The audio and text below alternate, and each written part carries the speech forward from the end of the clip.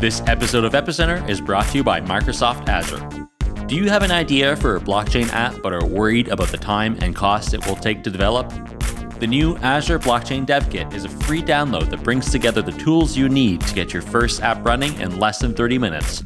Learn more at aka.ms/epicenter. Hi, welcome to Epicenter. My name is Sebastian Couture. And my name is Sunny Agarwal. So today we're speaking with Griff Green. Griff is one of the founders of Giveth. And Giveth is an organization that is trying to re-engineer the altruism economy and the incentive mechanisms around charity work. So Griff has an interesting background. So he's one of the first employees at Slock.it, and he was involved in the DAO, and he was there when the whole DAO hack happened. And Giveth actually kind of came out of that whole fiasco, and we talked about the DAO. We also talked about Giveth as an organization and how it aims to solve the problems in charity work, and they're doing some interesting things there too with token bonding curves and continuous organizations. Yeah. The Giveth team, they seem to be working on a number of different projects. They have their hands in a project called Dapp node, which is really cool. An identity project called Ident3. They're pretty involved with the Giveth project in Barcelona. And so, Giveth is like very large project that touches on a lot of different things. And so today we actually talked with Griff specifically about the Giveth Dapp, their like core Dapp, which is around helping nonprofits. But coming in the future, we'd love to have Jordy, who's one of the other co-founders, maybe come in and talk about some of the other stuff that Giveth is working on as well. Yeah, absolutely.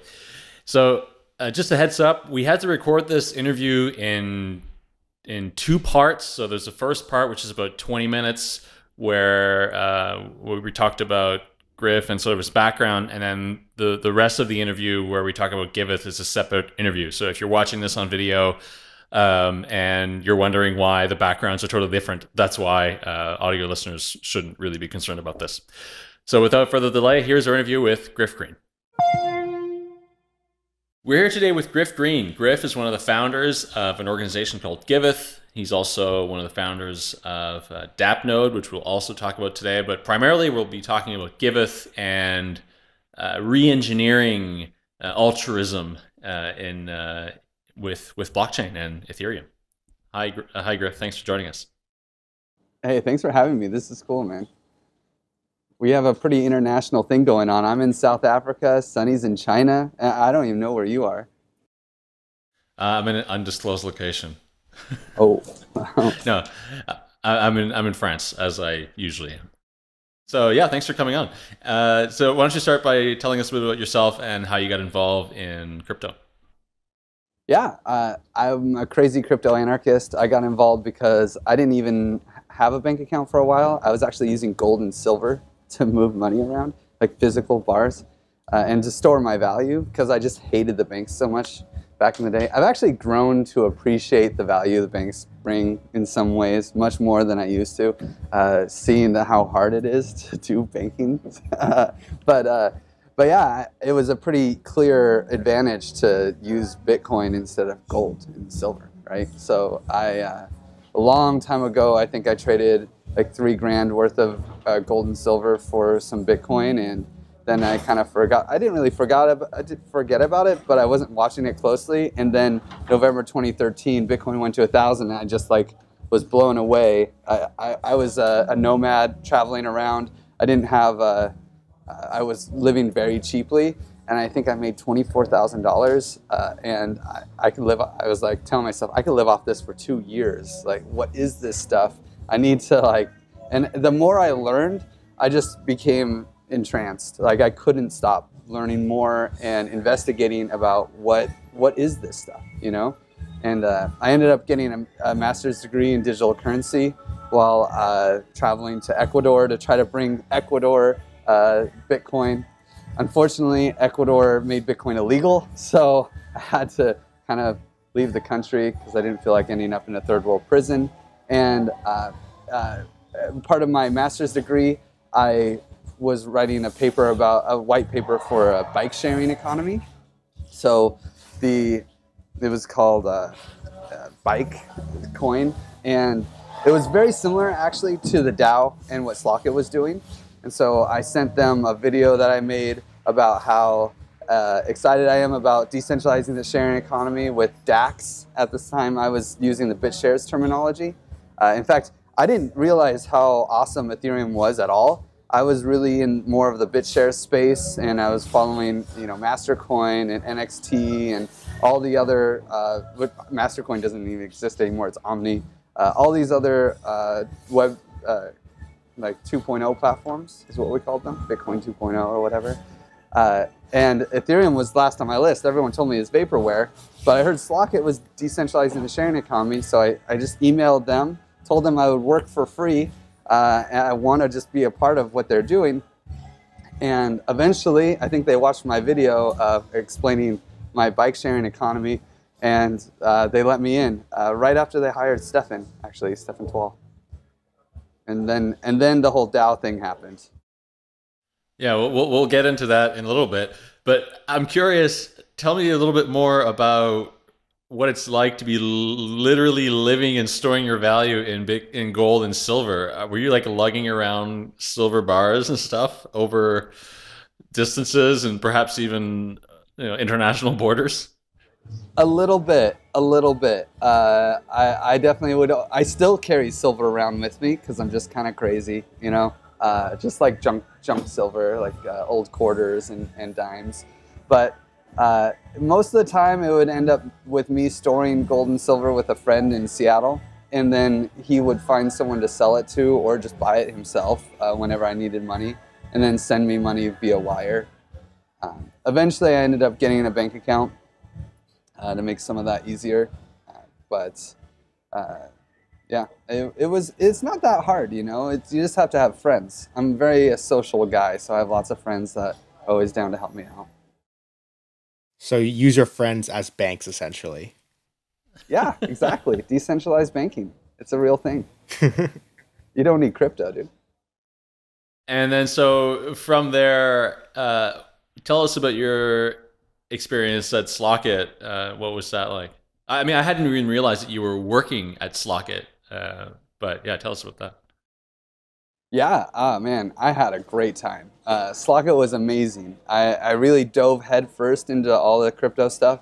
I learned to write a little bit of Solidity, and hanging out with Christoph and Lefteris and Simon and Stefan.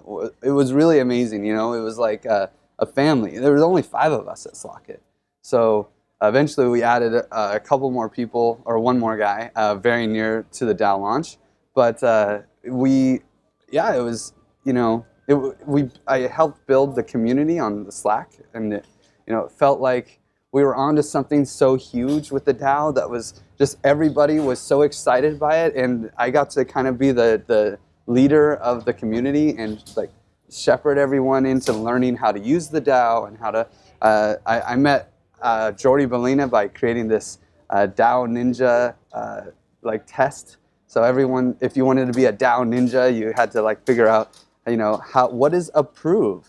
At the time, Solidity was in 3.6. Like the ERC20 standard wasn't even really a thing.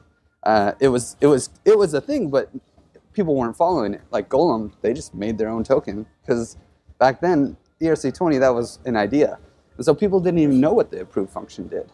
People didn't know how to vote, and so I created lots of cool walkthroughs and to kind of educate the early Ethereum DAO people. And I mean, yeah, it was the time of my life, man. And I couldn't believe the opportunity I got straight out the bat. This was my first crypto job, and probably almost kind of my last. Yeah, and then I guess most of us are well aware of the end state of that project and what ended up happening with that. How did you actually meet Jordi? You mentioned you started working with him on some Slock.it tutorials and stuff. Was he working at Slock.it as well? No. We were probably going to hire him, honestly, but he built something amazing. Like the day before the DAO launched, he built a he actually made a pull request to the DAO repo and wanted to integrate liquid democracy into the DAO from the get-go. And he had coded it all up, and it was a piece of art. But the DAO got launched, so it wasn't going to come in, and we weren't going to delay it. So then he actually started working on how to do it without it being native to the DAO code itself. And so he built a system for doing that. And literally the day that the DAO was being hacked, I was writing a blog post about how we could integrate liquid democracy into the DAO using his amazing work. Because he had actually delegated votes for me already at that point. This is like 3 weeks in. So he was a really interesting character, one of the best devs outside of the crew that we already knew. But then when the DAO got hacked, he also knew the code better than almost anyone, and so I brought him into the Robinhood group, which was trying to rescue the funds from that was left over that the DAO hacker didn't steal. And there were a bunch of us in there, and then he actually wrote some. After the first person wrote the code that ended up stealing a lot of the funds, he wrote the second DAO hack contract that ended up also stealing the funds. And so, and then after that, then when it came back to, okay, now we have all the money, now what?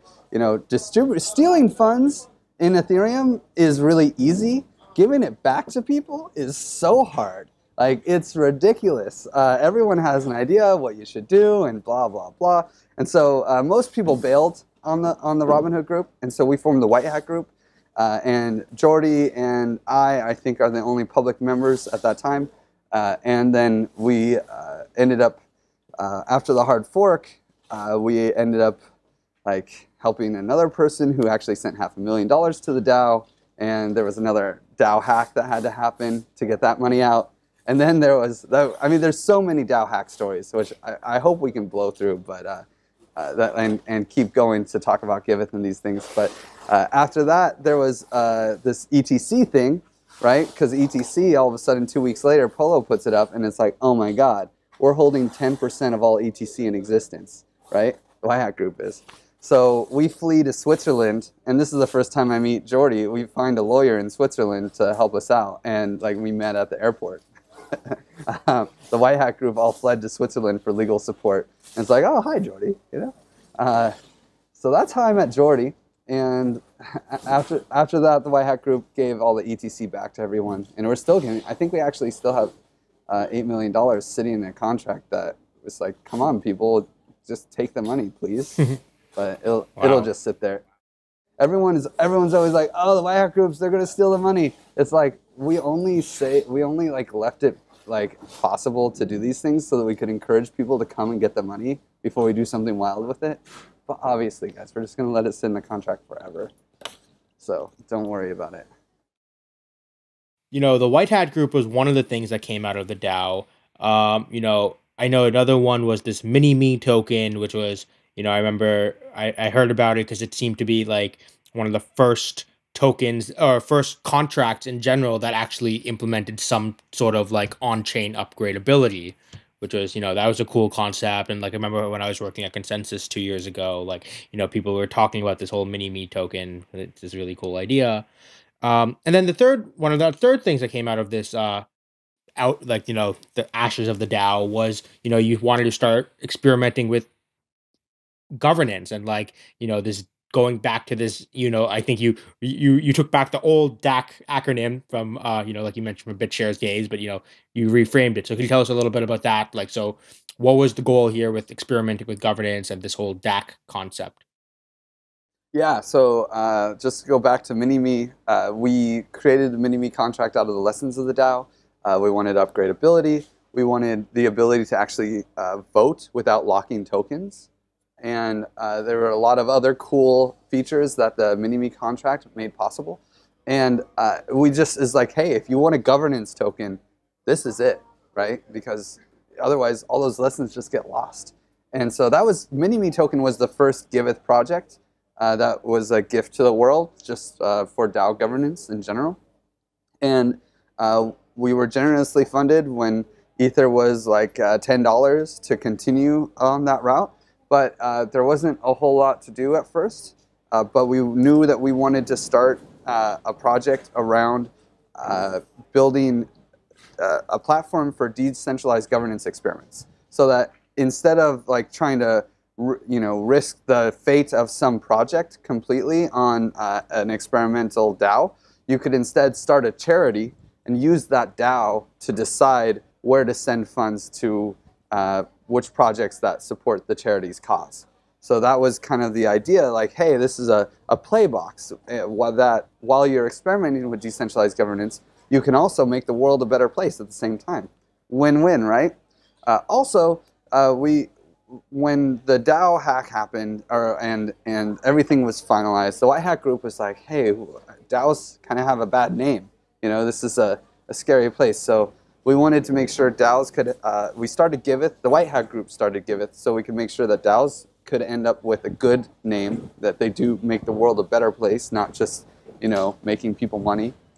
And also that we can experiment with decentralized governance, because we're not going to get it right for years and years. And everything that we're doing here is research. Like everything in general in the blockchain space, even right now, they're research projects. And anyone who has any other ideas, I would love to have a debate. But whatever we're doing now is probably not going to be useful 10 years from now, and we should plan for that. So that's why Giveth kind of started, is like, hey, let's do our research in a way that helps the world, And so we ended up building one version of the Giveth Dapp using Mini-Me and a couple of other contracts, a vault contract and a milestone contract.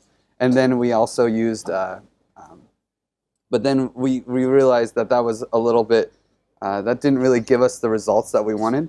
So we made a second version where we kind of integrated liquid funding. We call it liquid pledging. So you're pledging your donations. And it's kind of like liquid democracy meets fund management. It's a really cool smart contract system and governance system that doesn't require consensus amongst a group, but yet it allows for group funding from individuals, so they can just kind of decide, oh yeah, as I want my money to go here, I want my money to go there. I'll delegate authority over my funds to this guy, and then he can decide. But oh, actually, I don't like his decision. I can veto, take the funds back, and send it somewhere else, allowing for those kind of movements, which I think is just really cool features that I wanted to see in the charitable space that didn't exist at the time. This episode of Epicenter is brought to you by Microsoft and the Azure Blockchain Workbench. Getting your blockchain from the whiteboard to production can be a big undertaking. And something as simple as connecting your blockchain to IoT devices or existing ERP systems is a project in itself. Well, the folks at Microsoft have you covered.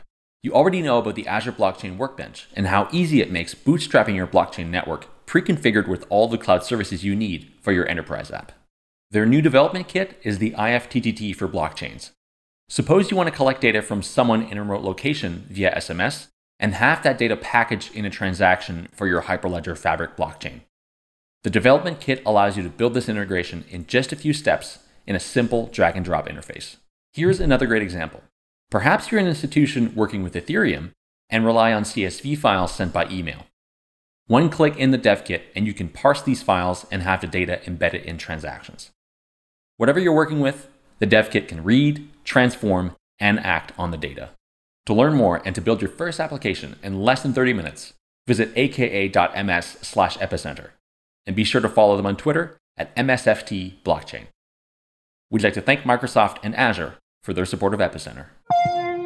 So moving now to charity organizations, can you describe, in your view, what's the landscape of sort of traditional charity organizations and how they work, and talk about some of the issues that you see there with regards to governance and fund allocation and some of the problems that these organizations face? Yeah, I mean, it's almost taboo to talk bad about charities. I feel it's always a weird spot because you have all these people that are, sacrificing, taking a lower salary so that they can actually contribute and make the world a better place.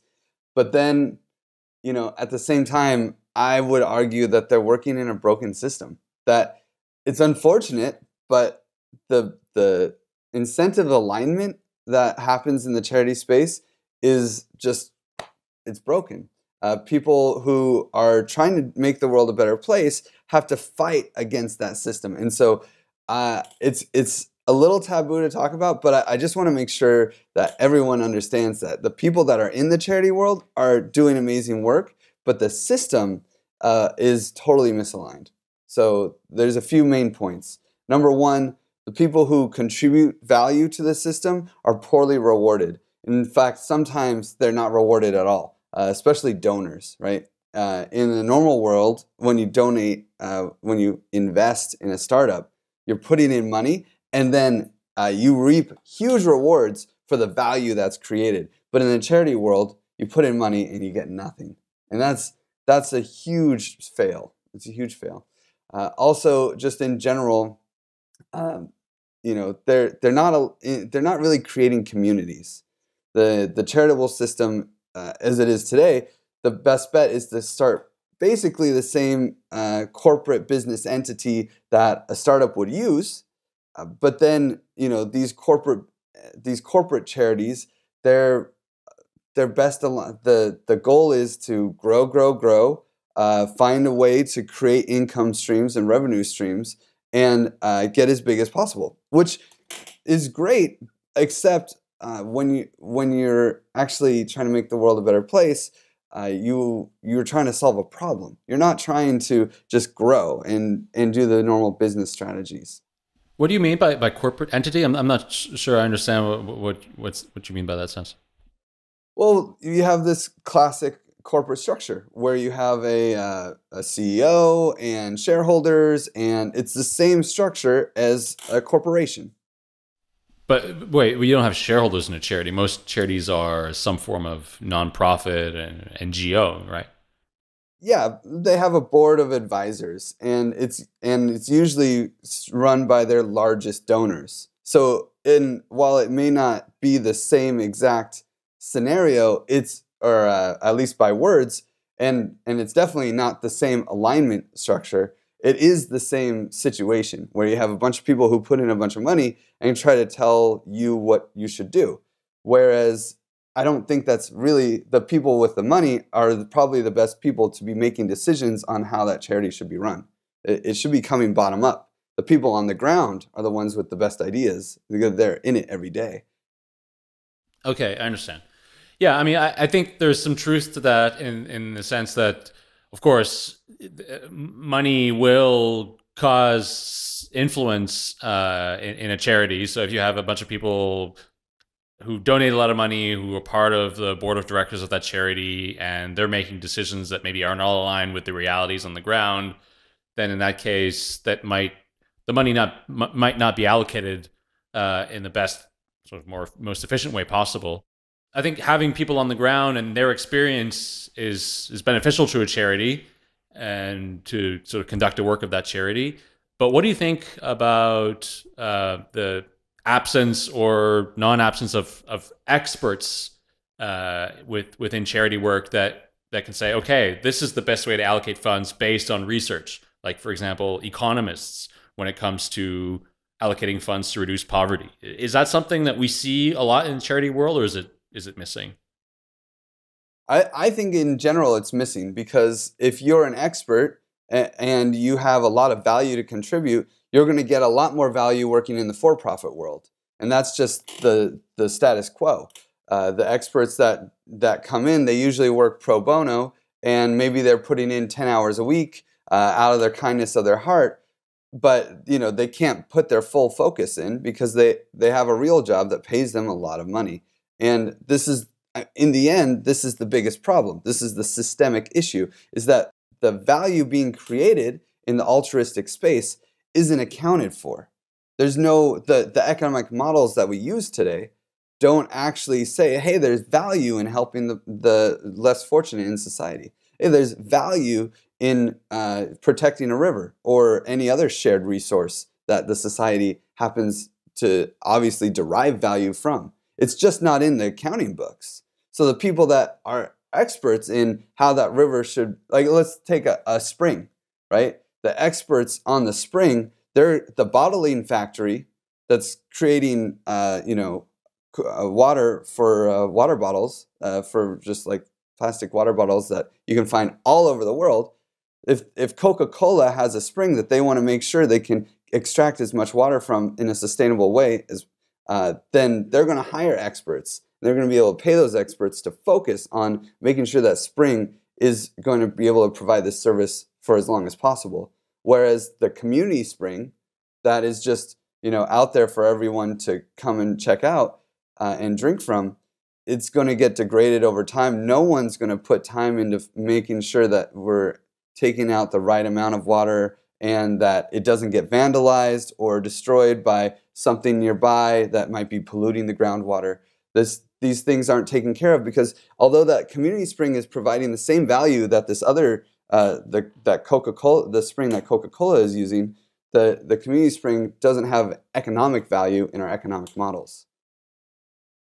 So really the problem is about, like, it comes down to how do we incentivize taking care of the commons, right? Where, like, if you allow the spring to be like privately owned by a corporation, they have the incentive to, care for it. But then when there's a commons owned stuff like the lake or whatever, that's where the problem lies. Yeah, exactly. Well, because then when the private entity comes in, they control the spring, they own the spring, and the community no longer has access to it. So that's not really great either. But what we want to do is actually create an economy around that spring, right? Because the bottling factory, Coca-Cola, who owns the spring, they've effectively created an economy. And I would even argue it's an altruistic economy. I mean, they are providing access to clean water all over the world. Like, bottled water is a magical thing. In 1900s, even in like in the 18th century, like, that would blow people's mind that you could just have access for $1 clean water almost anywhere in the world.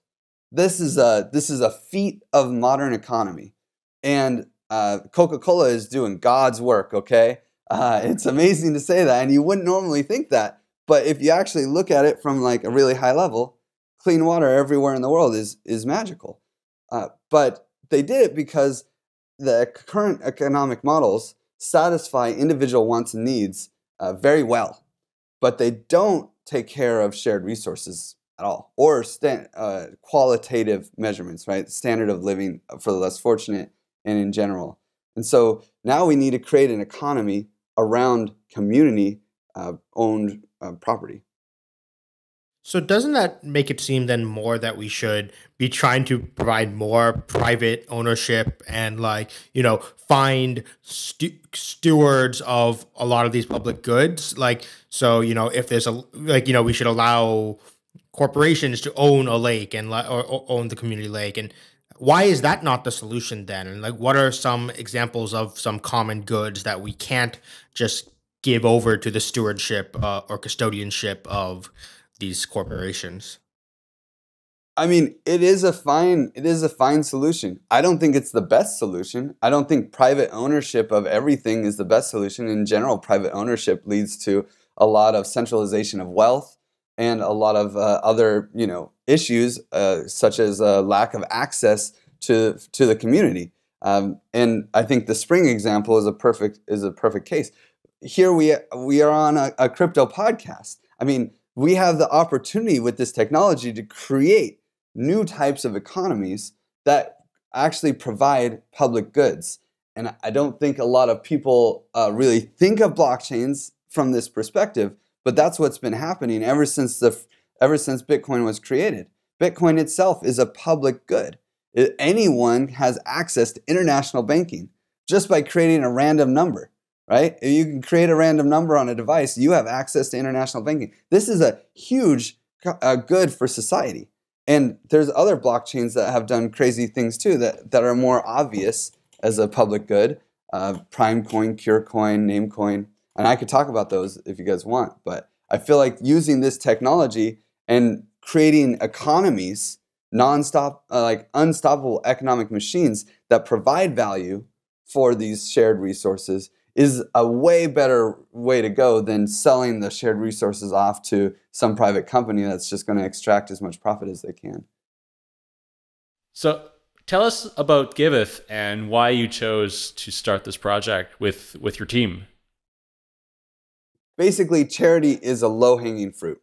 It's by far it has the worst incentive alignment out of any system I know of that has any kind of real use case in this world.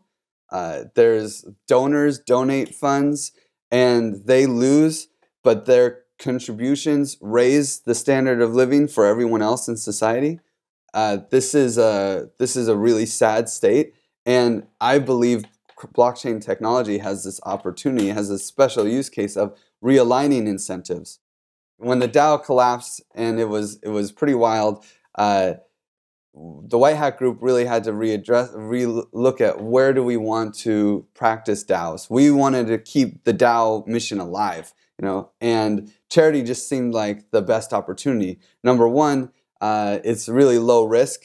I don't think the SEC is going to come after anybody who creates a token to help the homeless. I don't think that's going to be their number one target. And then also, it's just an opportunity. It's an opportunity to actually give DAOs a better name. If you're using DAOs to do good work in society, people will believe that decentralized governance might actually have some other impact besides just making investors rich. That's not exciting to me, and it's not exciting to the White Hat Group in general.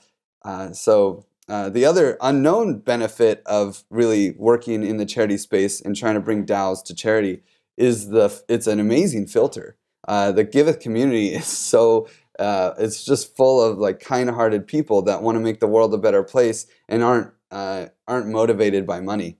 And that filter was like an added bonus that we didn't see coming. So it's been a wild ride, and it's been a lot of fun. And I think we chose the right direction. And now that we have actually the Giveth Dapp in a feature complete state, we can start doing these economic experiments and start funding DAOs for charity in unique ways that aligns incentives that people never thought was possible. Okay, very cool. And so, I remember I kind of like really first learned about Giveth probably 2 years ago now. I was on a train with you and Jordy back, in Switzerland. We just came from a talk with the Mirataki. And so you were explaining to me, and back then, really the focus that you guys, if I remember correctly, was really around the transparency of nonprofits. And so, at that time, you were really focused on like the claim or thesis was that like one of the main issues people have with nonprofits is that they don't have a proper view into where their funds are being spent. And the idea was that somehow a blockchain would contribute to the transparency, and that would maybe increase the donations that are coming in. But it seems that, maybe I'm mistaken about this, but that seems to be a little bit less of the focus that you've been focused on lately. And so what kind of maybe led to that shift there? Yeah, transparency is definitely number one for us. I mean, traceable donations, I think, are a huge benefit to society. But one of the realizations we had is that you don't actually need a blockchain to do it. We have this amazing Dapp, and it uses the blockchain to move money, and it gives people authority over their funds in ways that may not be possible with a normal database, like in a decentralized way. But with a little bit of centralization, it would be okay. Any charity could provide traceable donations to their donors. Any charity could connect donors to the people who are actually using the funds, but they don't. And I mean, these large corporate charities, they have so much money, they could do probably a much better job than we can, just as a very small charity living off donations. So the question is, why don't these charities actually want traceable donations? It's because the incentives are misaligned. So yes, the Giveth Dapp is about traceable donations, transparency, accountability. But we basically use what could be replaced by an open database, and that gives power to people over their donations, and then a simple escrow system. I mean, it's very rare to see escrows used in the charity space, and it makes so much sense to me and anyone I've ever talked to, right? You want to build an orphanage, you need $1 million to make it happen. You don't need $1 million right away. Maybe you get $100,000 to get started, and there's 900K sitting there once you hit milestones. The Giveth Dapp makes that pretty simple and easy, and it's the default approach. There's reviewers that say whether or not you've completed the milestone, and then you go to the next.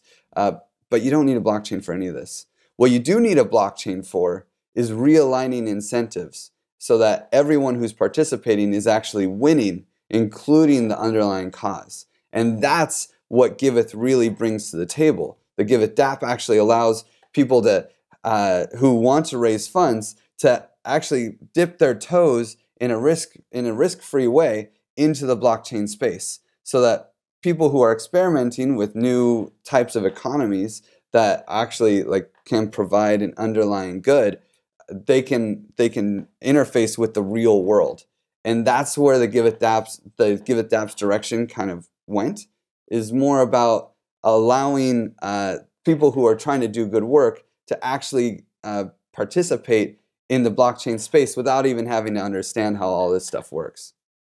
So let's maybe give an example of how the Giveth Dapp can be used to fund a charity. So let's take the example of this Trash Heroes that you alluded to in one of your talks at ETH CC in Paris. So Trash Heroes is this organization in Thailand. They've got volunteers, and they go out to pick up the garbage on the beaches and stuff like that, right? Like grab all the water bottles and clean up the beach. So if Trash Heroes were to emerge today as a Giveth Dapp, let's take the example and walk us through, the inception of that charity on the Giveth Dapp, and maybe all the way to trash is eradicated and we no longer need that Dapp anymore. Can you walk us through that scenario? Yeah, I'd love to. So if you go to Thailand right now, or actually all over Southeast Asia, there's this altruistic organization called Trash Hero. It's a real organization. They started in Thailand just picking up trash on one beach, and they grew and grew as a community movement, but it's completely altruistic. Now, they can stay altruistic. They can go, if they want to participate in the blockchain space and receive donations in Ether or DAI, they can actually, or anyone who can convert whatever crypto token they want into DAI, they can actually put up requests for funding just like they would on Indiegogo or Kickstarter or any of those. They could just go to the Giveth Dapp, say, hey, I want some money for this, right? And normal people could just send them donations the old-fashioned way. So it's a very risk-adverse way. You don't have to experiment. It's not like applying for money from a DAO directly. You're just saying, hey, I'm open for donations from anything in the crypto space. Like any other charity would, ask for money these days, right? It's okay, pledge, and you're helping us, and you feel good about your pledge, and it helps us. Yeah, exactly. And so this is the gateway to going to something a little more experimental. What's really nice about this, instead of applying for what most foundations and things require, is that you apply to their grant program. And this is a very much more open, anyone can fund and coordinate over funding the cleaning of a beach that they care about. So, but now if we want to kick it up to another notch, DAOs can actually participate. If you have a DAO with a purpose that's like, hey, I want to clean up the beaches of Thailand, the DAO can't donate to your legal entity. They can only donate to a smart contract. So without intermediaries, at least. So now a DAO that with a purpose of cleaning up beaches can fund this project directly. Now the question is, how do we get funds to this DAO? And this is where we start experimenting with the crazy blockchain world. You guys had Simon on a few weeks ago, and he explained token bonding curves and curation markets, and he did a great job. And I don't want to really dive deep into the technical explanations.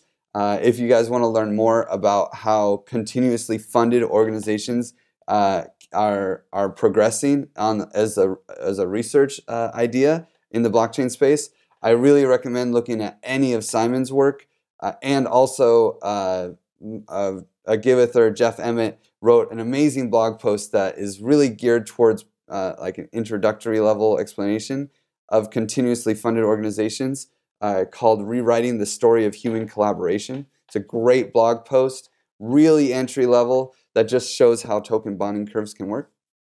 But here, this is where we have a DAO that actually receives funding from an economy. You can almost think of it as like a programmatic tax, where anyone who's participating in this economic system, there's a way for money to be funneled to that DAO that's doing the good work. And what's really crazy is if you align the incentives properly, it's scalable upon demand. And if you don't mind, I wouldn't mind taking kind of a detour to what was happening in the blockchain space in 2013, 2014.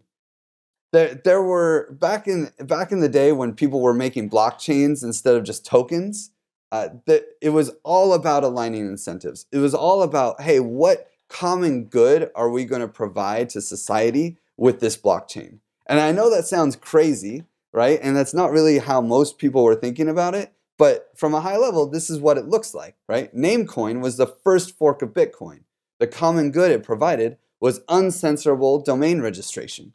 And this is magical, just like Bitcoin, international banking for all. And now anyone can register a .bit domain anywhere in the world whenever they want, and no one can stop them. Now, what's really interesting is that this has been going on for almost like 7 or 8 years, and no one even cares.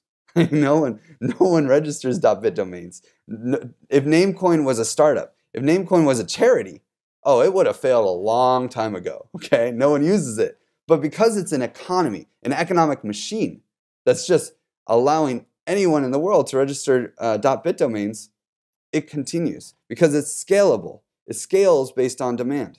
Another example is Primecoin.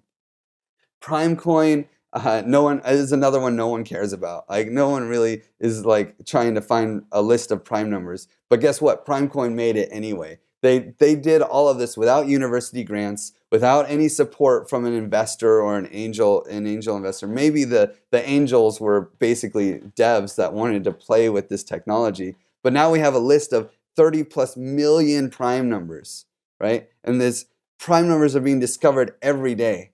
And this is wild. This doesn't even, no one even cares. And the people who are actually finding the prime numbers, they don't care, right? The people that are speculating on Primecoin, they don't care about prime numbers. But yet a common good is being provided, and everyone providing that common good is acting in their own best interest with for-profit motives. Mm-hmm.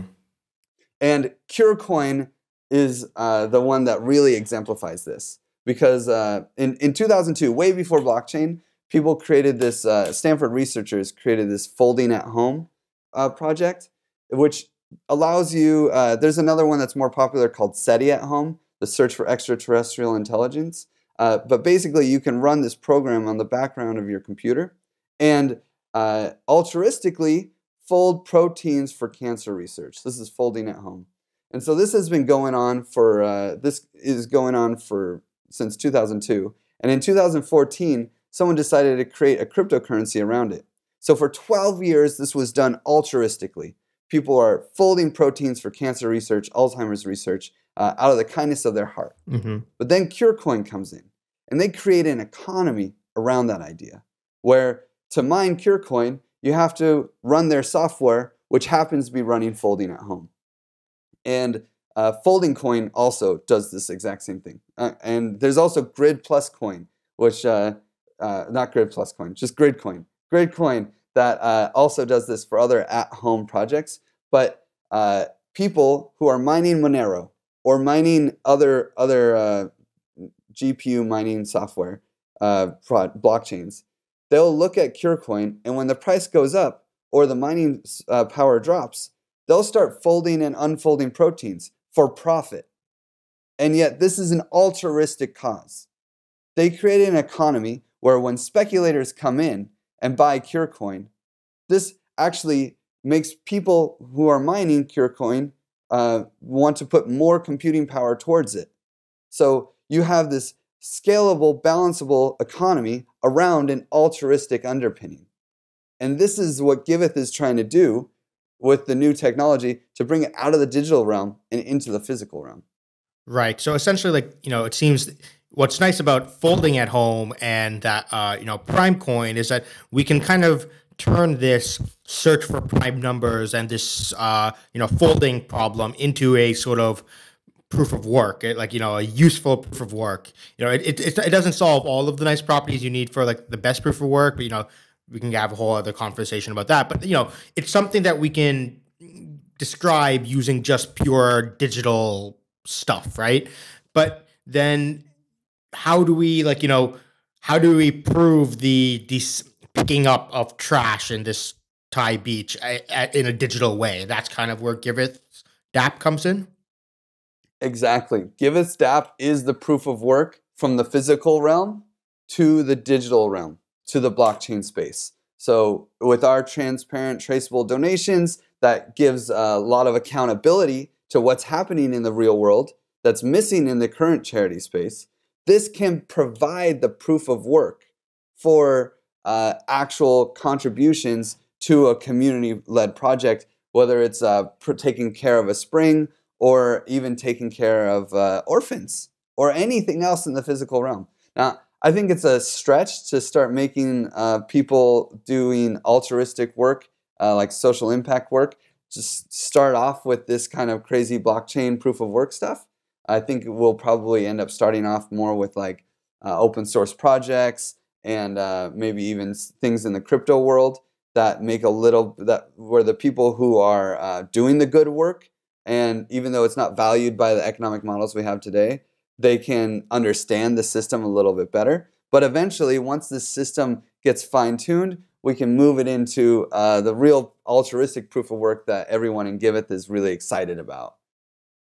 So is the idea that this DAO this Trash Commons DAO, it basically acts as an oracle service to like say, oh, look, this guy has been doing a really good job at he's been going out to the beaches every weekend he has and just like helping kill. And so they'll like mint coins for him. Is that kind of what the goal here is? Yeah, it's a little more complex than that, but effectively, yes. It's just like Dash.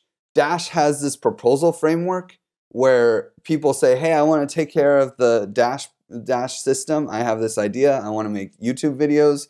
I want to do this. I want to do that. And I can apply for funding, and then the DGBB, the digital governance by the blockchain in the Dash ecosystem, the master nodes will vote and they will fund those projects. Now, what we want to do is much more complicated.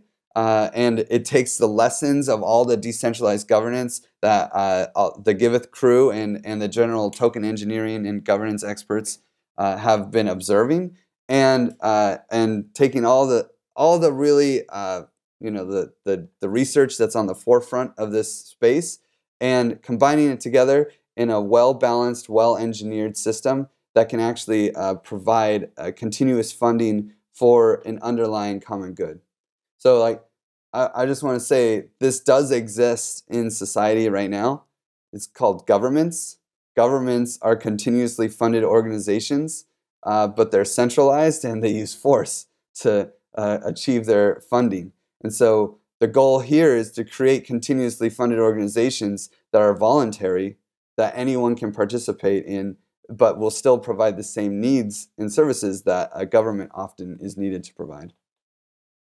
So that leads us into the next topic. So you mentioned Simon, who's been on the podcast a couple of weeks ago, and again, I'm going to reference your excellent talk at ETCC, which will be in the show notes. to take us to the next topic, which is bonding curves and this idea of continuous organizations. So maybe taking again from this idea of trash heroes and that example, explain how continuous organizations are useful for building successful charities. And yeah, perfect. So let's just do a quick recap, right? So someone comes in with an idea to clean a beach. They make a proposal on the Giveth Dapp. There's a DAO that has money that is then funding that proposal on the Giveth Dapp. Now, when they actually fund that proposal, this DAO is part of an economy that's based on a token. So it's actually a two-token system. There's the reserve currency, which I expect to be using XDAI, but we'll see when it's built. We'll see what's out there. And then XDAI is just like DAI. It's $1 per token.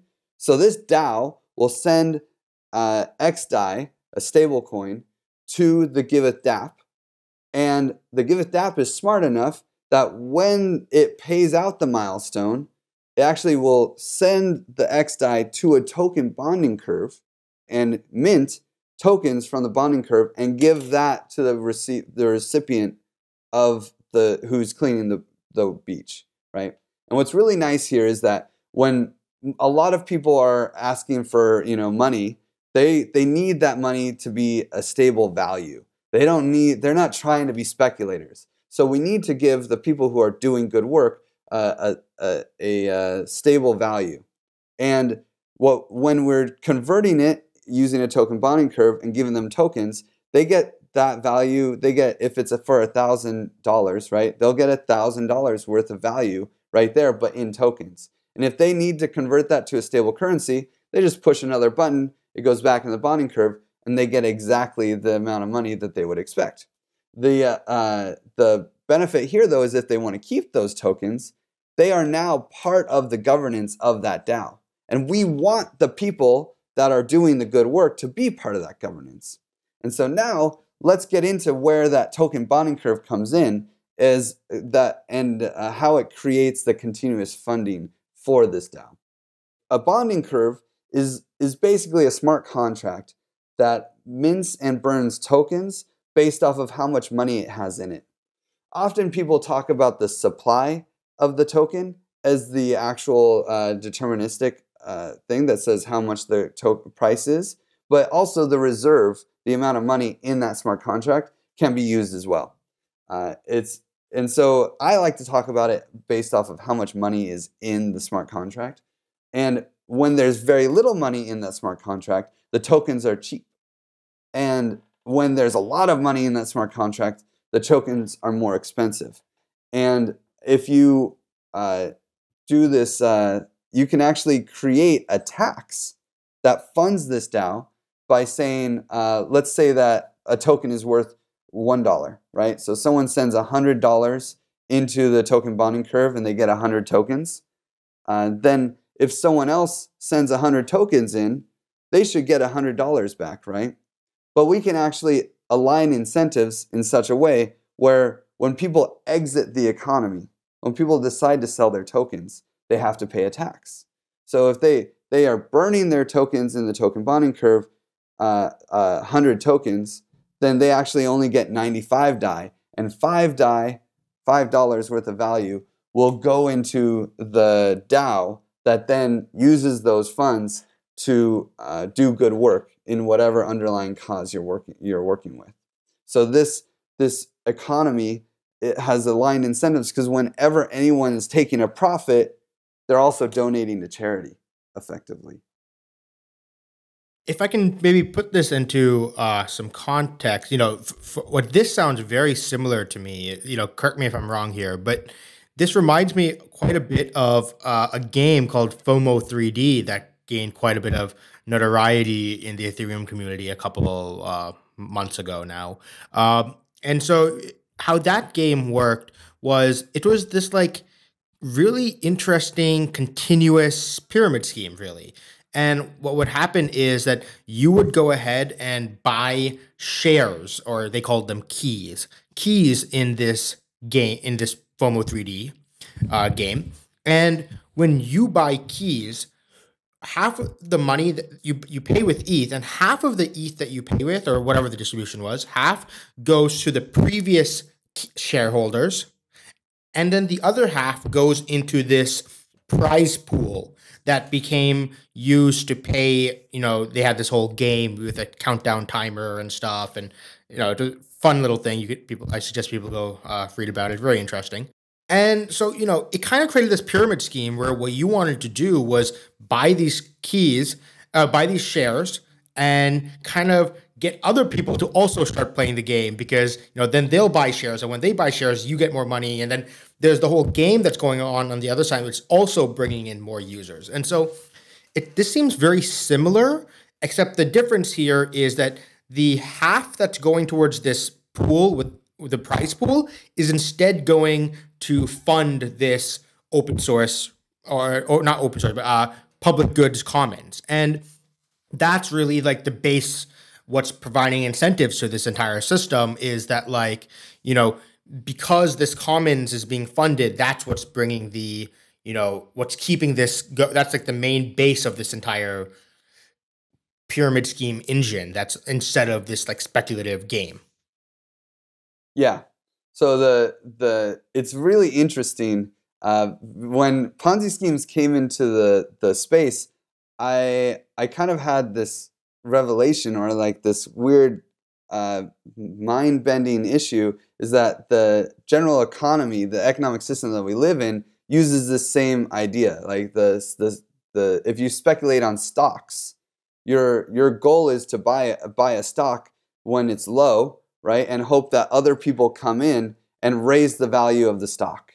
So like if I buy Amazon when it's low, I hope that people will come in after me, and then they'll raise the price and I can sell a stock in the company.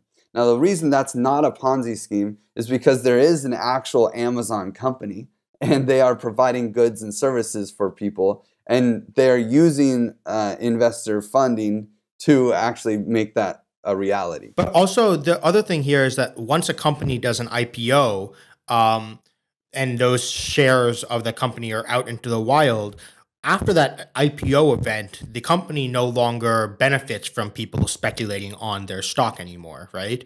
Now, but here what's happening with the bonding curve scheme, because some of the money is going back to the treasury of the nonprofit fund, this actually there's no like one IPO moment where like the nonprofit is selling all of its shares right now. Instead, it's just like continuous thing where as speculation continues to happen, the nonprofit continues to get more funds for development.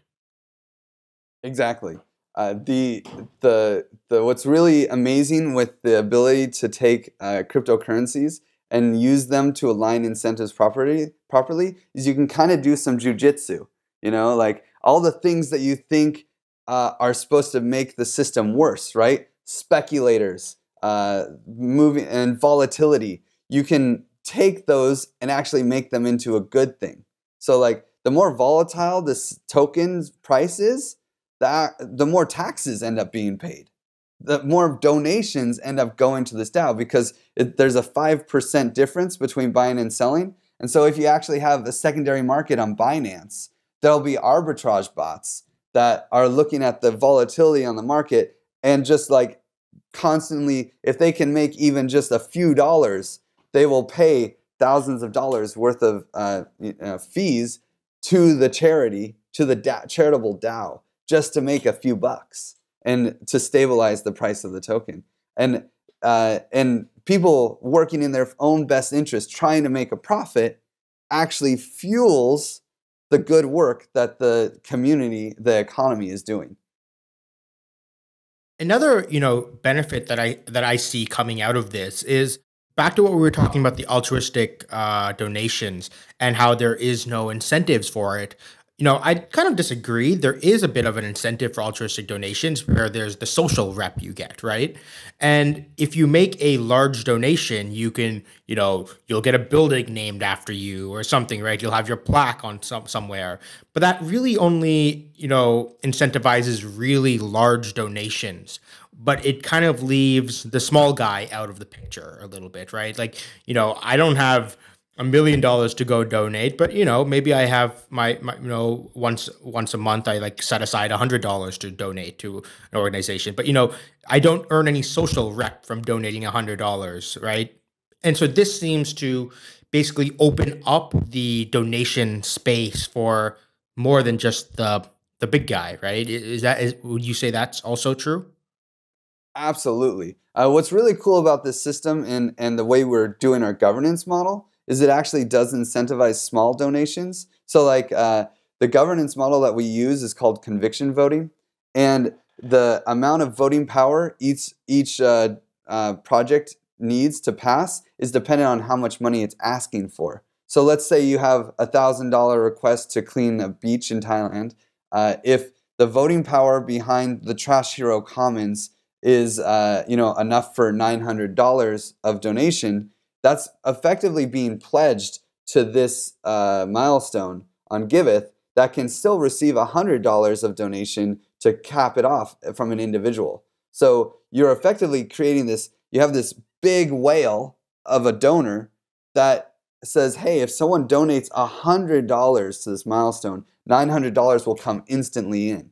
And then this allows people who don't want to play in the blockchain space to see, oh, hey, like I can get 9x matching by throwing $100 in here. And then when they do it, boom, they instantly get to see that money come in.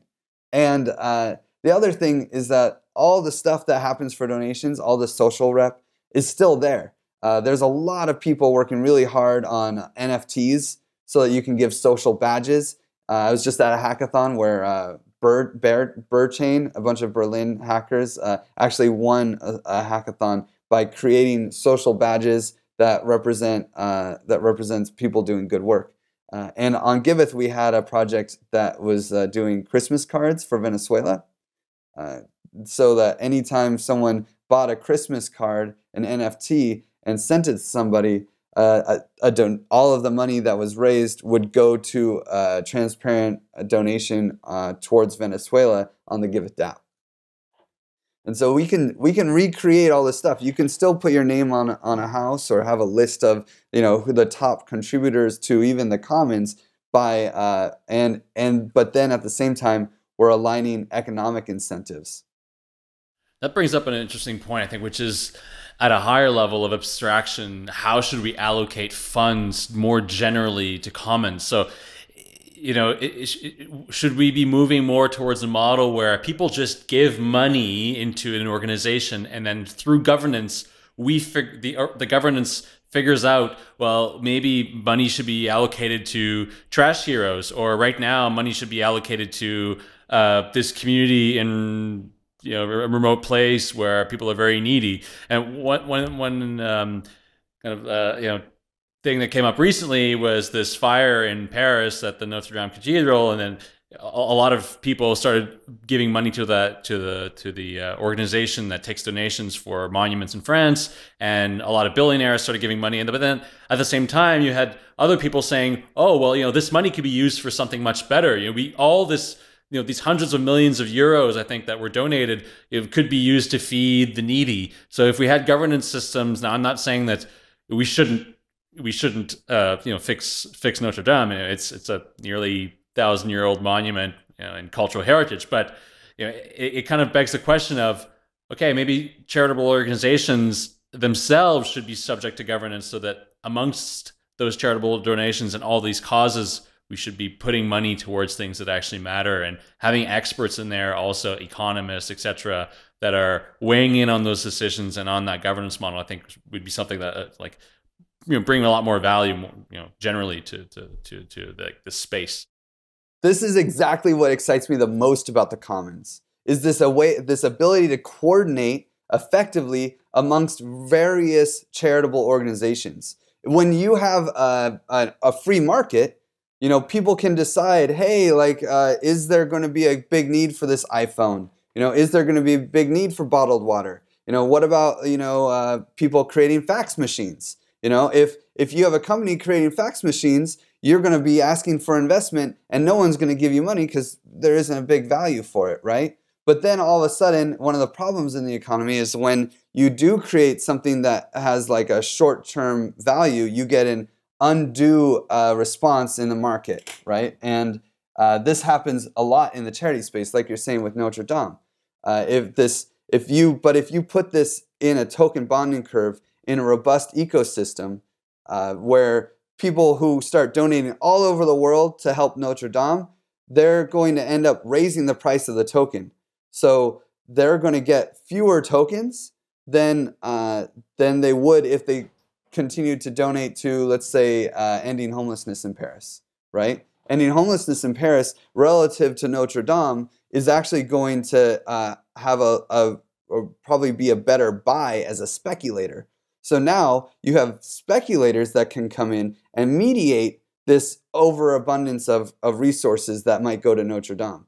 Of course, Notre Dame should get a lot more resources than it would have before, right? In fact, if you were somebody who was supporting Notre Dame before this fire, you would make insane profits, you know? And it's too bad there weren't more people supporting Notre Dame before this fire, because maybe the fire would have been prevented if it had a larger base of support. But then when it does have this huge fire, lots of people start coming in. The people that were supporting Notre Dame before all of this, they end up making a profit, and they can sell their profits and start supporting, ending homelessness in Paris, which is all of a sudden being forgotten about because of this big fire. And so now we can have like a robust altruistic economy, and where people, speculators, gain profits by saying, oh yeah, this is the project that really needs the money. Yeah, it seems that this essentially turns into a TCR of bonding curve. So like, it turns into like, which of these bonding curves you want to put your money into and whatnot. One of the other things though, questions that I have though here is like, when you bring economic incentives into this, financial incentives into this system, what if that sometimes could cause some sort of, more perverse behaviors? So for example, let's say, there's the Trash Hero Commons, DAC, and then there's another DAC that's like, Garbage Heroes Carbon. There's, it's working on the exact same problem. And now they both have extreme economic incentives to like go out and essentially shill their DAC instead of the other DAC. And like, we see this happening in the crypto space, right? Like most of the projects that we're building are like, public open source goods.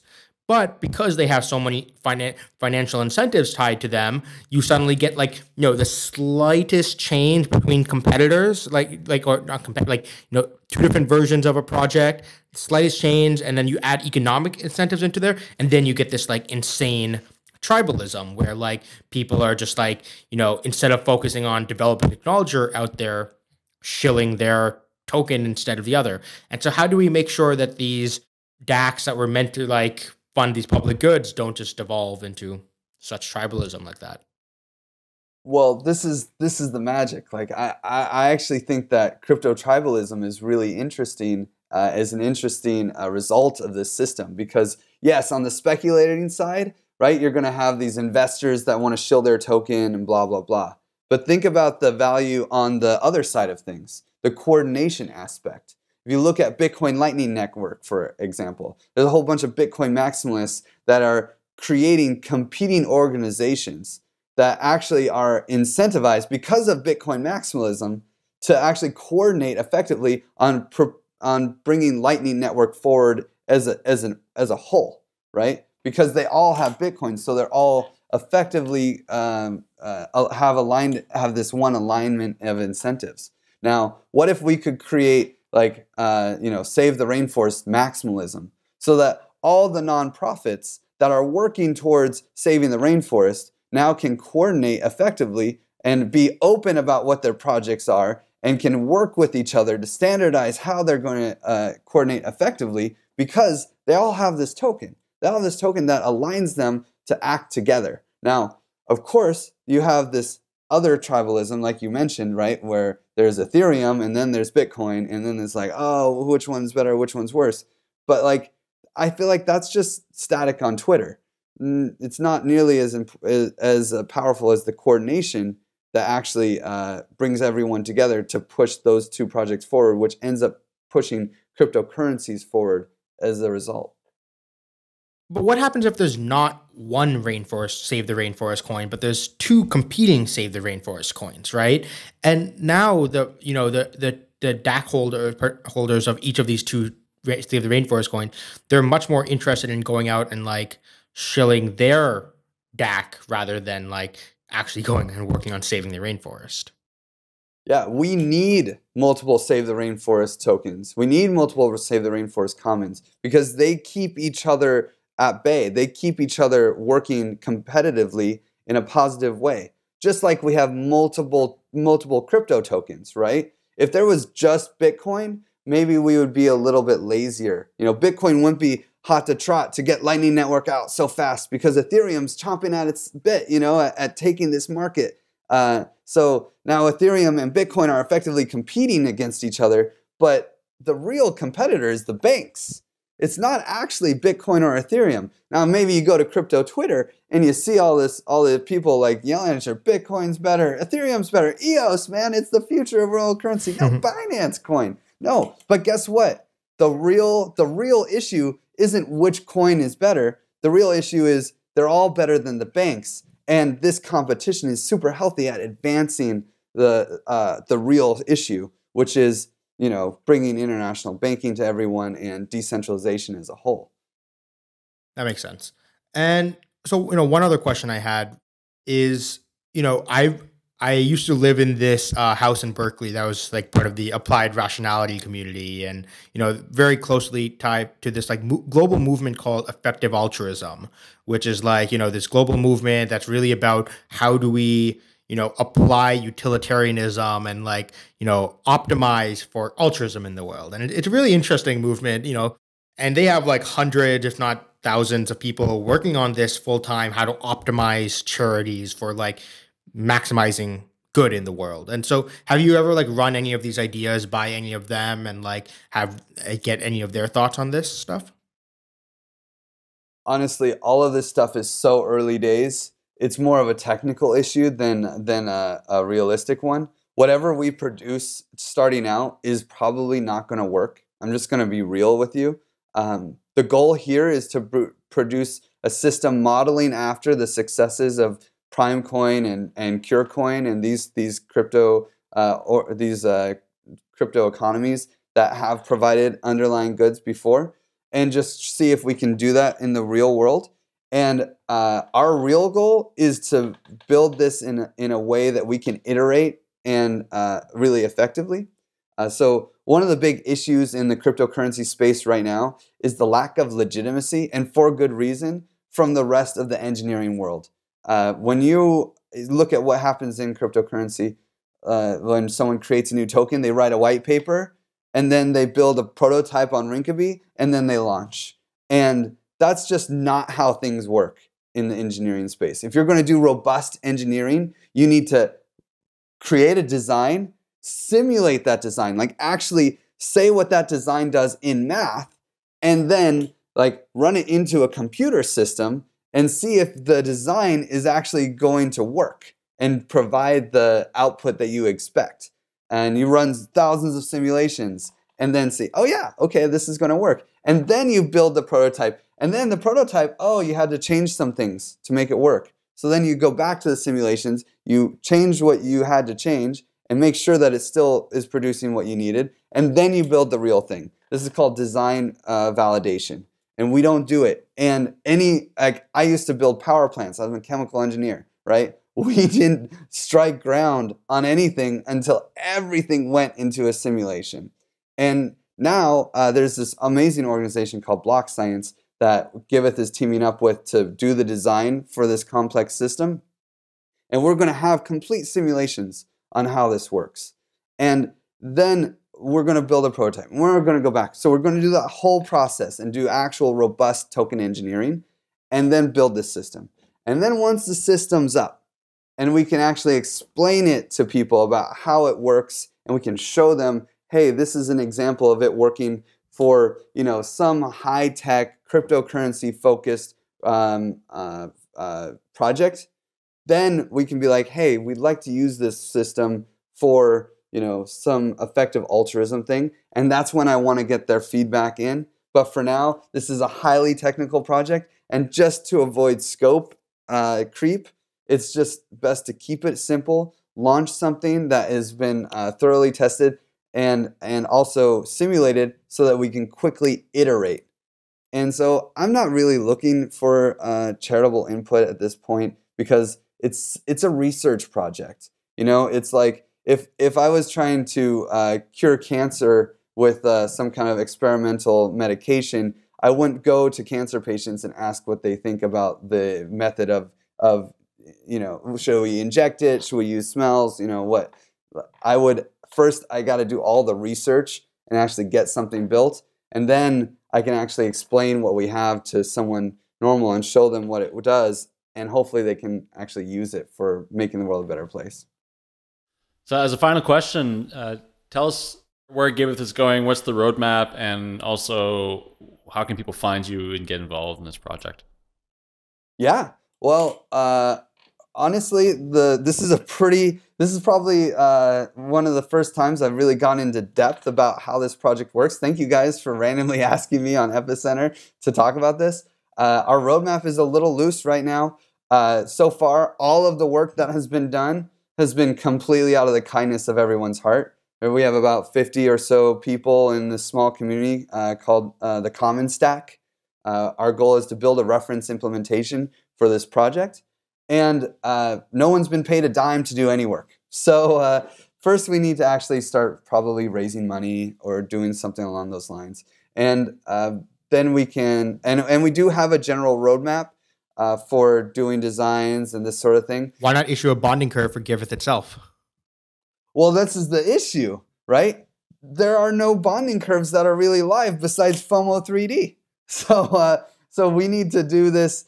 It would be really experimental, and it takes a lot of R&D to issue a bonding curve around these things. But that is effectively what we want to do.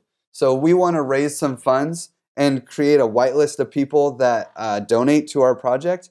And then those people will be the experts that hatch a bonding curve. This is something I didn't really talk about, but this system of the commons, the people who initiate a bonding curve, it's really best if they're experts in the topic of that bonding curve, because they're going to end up with the most governance tokens because of the way bonding curves work. If you buy in early, you get a lot more tokens than if you buy in later. And so those experts, they're going to be the ones making the decisions. And if they make bad decisions, then the whole economy will fail, because effectively the way the commons is structured, the speculators are speculating on how good the decision makers are going to do so that they can raise funds from external donors that normally are just donating and not getting anything in return. Here, if they donate to the economy, they're effectively investing and they receive a token in return, right? So what we're looking to do is actually raise funds only from token engineers and governance experts in the crypto space. So that's going to be, and then we'll end up with a whitelist that says, hey, this is a list of people who are experts in the common stack, in this crazy structure that we're building.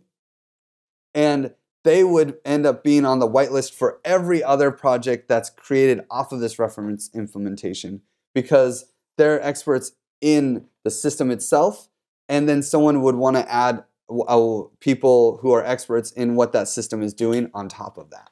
So that's kind of our structure. It is kind of like creating a bonding curve for raising this system, but we're not interested in creating a token ourselves. All the static that comes around with the legal issues. Giveth isn't even a legal entity. It makes things really difficult. We've been a blockchain-based entity for almost 3 years now, and I don't want to change that. So we're gonna work on this whole system. We will probably raise money starting really soon. We just ended up I'm in South Africa, and I was talking with Simon a lot about this project. He is on board, and he's excited to help us. And I want to get more social credit and like social validation and external validation from people before we get money, and say this design, this system, this idea has legs, and then we'll start collecting funds, and then we'll do real robust designs. Hopefully by the end of the summer, we'll have like actual designs that are simulated in this CAD software. And then after that, we can actually start asking people to build it, like really professional builders. I hope to build on Aragon so that the whole system can be easily replicated and changed. And then after that, we will have a reference implementation that anyone can just take and launch whatever commons they desire. Thanks again for coming on the show, Griff. It was a pleasure speaking with you, and thanks for telling us all about Giveth and the wonderful work you guys are doing. Yeah, thank you guys for letting me on. Thanks for letting me rant. I could talk about this for days and days. Thanks, guys. We release new episodes of Epicenter every week. Click here to subscribe for hundreds of insightful interviews with some of the leading minds in blockchain and crypto. You can also listen to the audio version of the podcast on iTunes, Spotify, Stitcher, and other podcast apps. Click here for a full list of places where you can listen. Thanks for watching Epicenter, and we hope you'll join us for our next episode.